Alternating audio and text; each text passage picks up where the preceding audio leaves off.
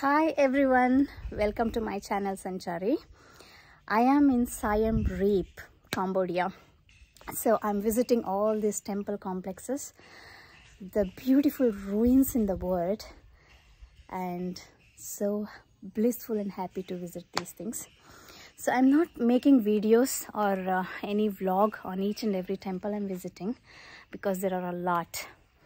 I want to give some of the tips and details about the Angkor Wat and the Angkor Tham, the ancient city of Khmer Empire. So let's start. Let's begin with why do you want to visit Cambodia? First thing, there's a lot of things in Cambodia. Currently, Cambodia is ruled by monarch. There are palaces in Phnom Penh and even in Siem Reap. I directly came to Siem Reap. I did not visit Phnom Penh yet, but I'm gonna visit.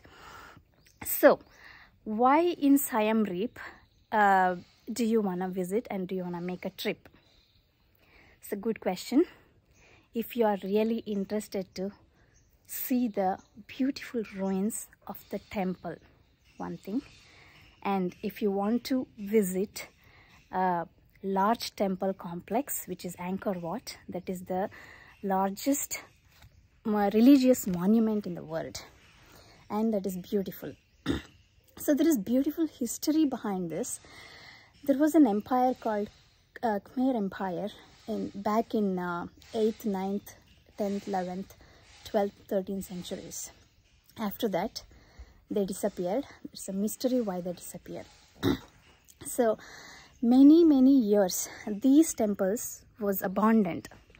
So why these temples was abandoned was a mystery again, the way why the empire was disappeared. And then a lot of historians, they start researching on these things and they came up with many claims. So one among those claims is a natural disaster, monsoon, drought, and the city was not built enough, and the system, water system, or the system in the city was not built pretty good enough to sustain the natural disaster. That was one reason they claim. And another reason is Ayutthaya from Thailand. So Ayutthaya Empire, even in the Vietnam I saw, they have acquired many parts of Vietnam and Cambodia. So they ruled many parts and they did lot of wars. And King of Khmer Empire, he lost the war against Ayutthaya. After that, they say this temple was abandoned because of the ignorance. So before even that, let us go back to the history in 12th century.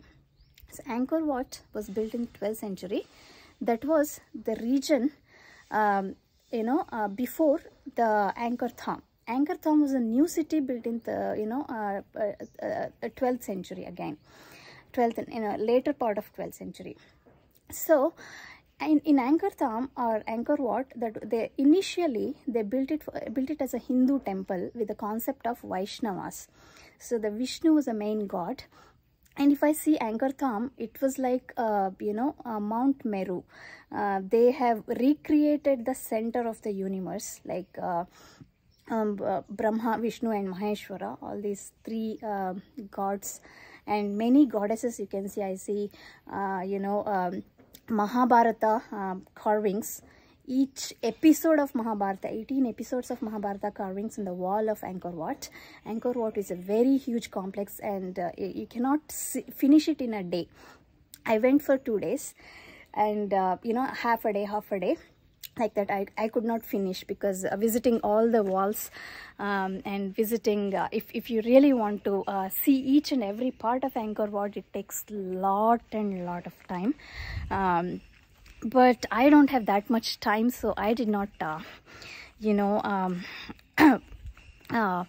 afford to visit for so many long time. And I'm sure that I'm not interested in so much of a history. I'm more of interested in a life, the in a current situation. So I really don't want to visit, make my days for 10 days or 15 days like that to just to check one temple. So but initially it was built to built based on the concept of Hinduism, myths of Hinduism. Later historians claim that when the king has been defeated from Ayutthaya, he lost belief in the Hindu gods. So he thought that the gods did not serve him well, and then at the same time Buddhism was spreading across the places, and specifically in these kind of places, in these areas. So he was very much influenced by concepts of Buddhism. So later king starts modifying all the statues in the temple based on the concepts of Buddhism. So indeed Buddhism is influenced by Hinduism. I could see a lot of Vishnu statues has been modified as Buddha later on, because Buddha sitting on the snake of 7-headed snake, and the Buddha sleeping on the snake. So initially those were carved as a Vishnu statues and then later converted into Buddha statue. Okay, so but Apsaras dancing all around Buddha, and Shiva overlooking Buddha. So these kind of things, like initially they started as Hindu, concepts of Hinduism, ancient Hinduism, and then later they converted as Buddhism. So I don't want to judge any religion here. Okay, so I'm just explaining the history. So I really don't want to get into a lot of history, but I'll tell you how to travel in Cambodia. I will just give some tips, because that's very important. Cambodia is very easy to travel. So from India, flight ticket to Cambodia was pretty cheaper. When I was checking, for Phnom Penh it was pretty much cheaper, and for Siem Reap directly to fly it was bit expensive. I actually traveled from Vietnam to Siem Reap directly by road. I have made another video on that. So this is Cambodia is very easy to travel. And then, so how to travel in Cambodia? It's easy again. You get tuk-tuk everywhere. There are tuk-tuks. You have to you will get it in a cheaper price. Mostly there are a lot of places to stay in Siem Reap, which is almost 6 kilometers from the ancient city Angkor Tham or Angkor Wat temple.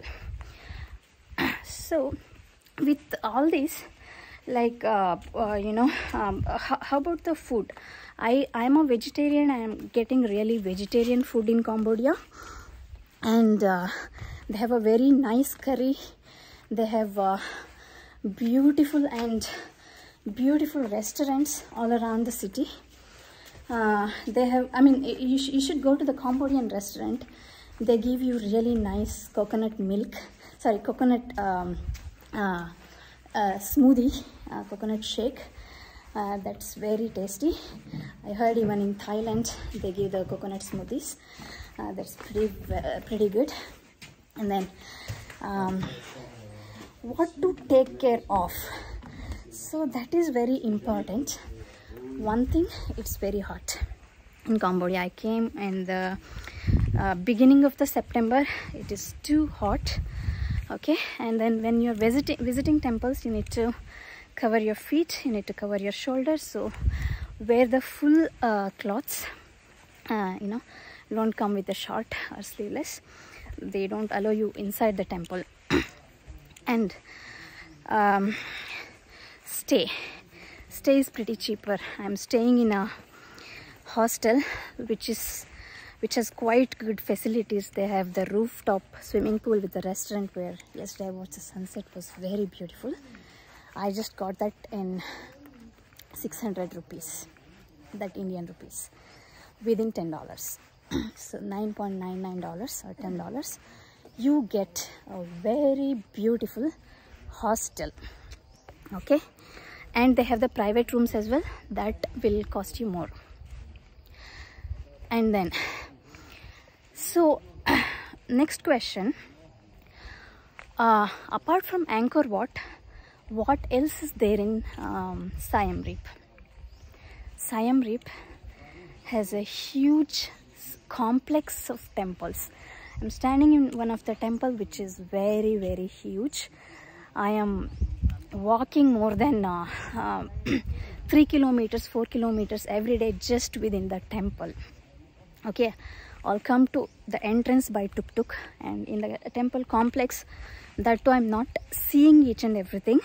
If I just have to walk from one end to another and go, I'm able to visit 1 or 2 temples a day, which is more than 3 to 4 kilometers.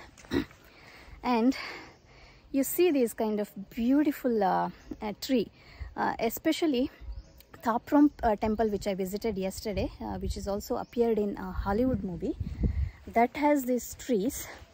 You know, most of the temple has covered with these kind of ancient trees, if you see. So this is nothing. And then so that shows that these temples has been abandoned for a long time, for centuries, underwater. On top of that, forest has been built. So you can imagine how long these must have been abandoned.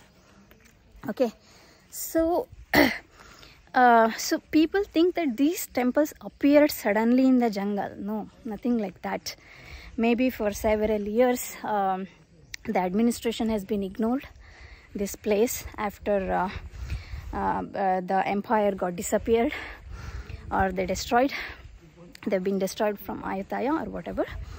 So people left this place, and then maybe because you know, because of the drought and the natural disaster as well, they left this place, and then these temples has been abandoned. And this is the huge city with complex of these temples. Angkor Wat is just one temple. Ta Prohm is another temple. So like this, they have many temples.